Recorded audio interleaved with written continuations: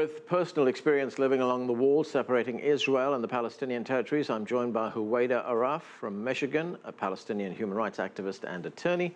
And from Arizona, Flo Razowsky is a photographer who's working on her project, Up Against the Wall, a look at border walls and their impact. Thanks to both of you for joining us. Huwaida, let me start with you.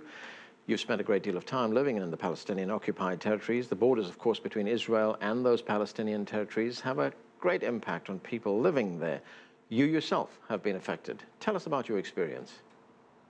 I was, as you know, living in the occupied Palestinian territories when, in late 2002, Israel started erecting a wall, saying that it is for security purposes, but in actuality, they started building a wall on occupied Palestinian land. And so what they did was confiscate a great deal of Palestinian land, bulldoze large amounts of agricultural land, and separate people from their sources of livelihoods, from their olive groves, some people from their families, from their work, from hospitals. And in many communities, they are completely surrounded by this wall. They cannot move without getting an Israeli permit. You have situations where Palestinian communities are living between Israel's built wall and the internationally recognized border between Israel and the occupied Palestinian territory. That's 10% of the land, thousands of people, and they have to get permits just to stay living in their homes. And so the practical effect of that is to make it nearly impossible for Palestinians to stay living on their land and to move. Palestinians want to live in peace and security, want to be able to live like normal human beings without being surrounded by concrete walls and not being able to leave the confines of your own town without Israeli permission. Right, and for their part, the Israelis say the reason they constructed that wall was to prevent the number of attacks against civilians, Israeli civilians, as well as the Israeli military, and figures have shown us that the number has gone down considerably since the construction of the wall, right? I'm glad you raised that, because they do say that, but if you look at just simple facts, you'll see that that is not true at all, because the fact that it has gone down has a lot to do with also internal Palestinian politics. But leave that aside, the United Nations itself documented over a 2-month period, despite Israel's wall, over a 2-month period, at least 14,000 Palestinians made their way, quote unquote, illegally over or around the wall in order to go into Israel proper and look for work. So despite this wall, Palestinians are still able to get over or around it to get into Israel. And so if they wanted to launch attacks on Israelis, a wall like this would not stop it. Huwaida, I want to get to another personal story of yours. When you had children, you crossed the border, when you were pregnant rather, you crossed the border to deliver those children. What were the circumstances around that?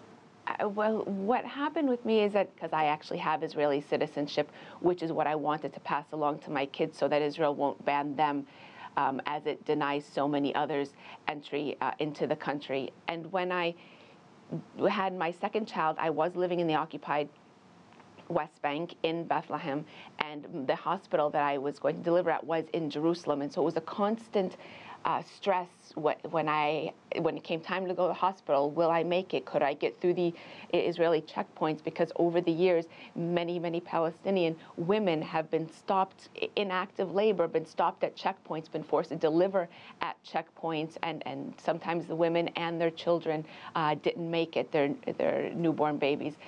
And while I have American and Israeli citizenship, and so I knew or was a little bit more confident that they couldn't necessarily do that to me, any kind of delays, makes you anxious when you're in that kind of situation. And so I can only imagine Palestinians that only have Palestinian ID and that are completely at the mercy of the Israeli military, the mothers, what they must be feeling like. Mine's just a very little example of a much broader and more horrific situation.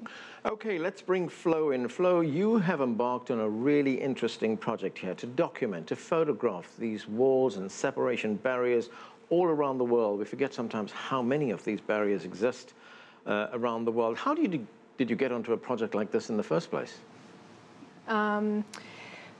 What started me on the project of Up Against the Wall was being able to spend time in occupied Palestine in 2002 during the time that Huwaida mentioned, when the wall that is in the West Bank, that is currently more than 500 miles long, was first being built. And so for me, the impetus to Up Against the Wall was being in Palestine and watching the wall get built there. And it led me on this journey that has now been 15 years in the making, that's still going on, getting to different places in the world where specifically so-called first world nations are building structures where they bump up against so-called third world nations. And for me, it's important to continuously document these structures, because once they're built, they constantly need to be maintained and developed. One thing that I've learned in this work is that when the nations build these borders, it doesn't stop the migration. You know, largely people are migrating for economic reasons, to escape violence, and they're migrating to maintain their livelihood, to survive. And it's hard to let yourself be annihilated. So even though these structures are being built, people then just figure out how to go around them, how to go over them, and so the structures are constantly being developed. Flo, of course, we know about the impact that the Israeli separation barriers had on Palestinians living in that area, but in documenting these barriers around the world, where did you see the greatest effect in other parts of the world? You live along the United States-Mexico border. There is a fence there, we know. There is a barrier there. What kind of impact do you see there? Yeah, similarly to some aspects of the wall in Palestine, the southern US border splits communities in half. It's a very good example of the saying, we didn't cross the border crossed us. These are places that are generations old, long before the border existed there, that are now cut in half, families ending up on both sides that either can't see each other or have a lot of difficulty getting together. You also have, where I live in Nogales, Arizona, where it's actually a 25-foot high steel beam structure. You have US citizens that are constantly harassed because they live in proximity to that border, because their skin is brown and because they speak Spanish as much as they speak English. I think in places like the Spanish border at Melilla, you have a situation where because the Spanish government feels the need to be presented as more civilized as part of the European Union, they simply pay the Moroccan government approximately $40 million a year to more violently police that border. So you have an extremely heavy militarized presence there, bumping up alongside a local population that is farmers, peasants. Huwaida Arraf, Flo Razowsky, thanks to both of you for joining us.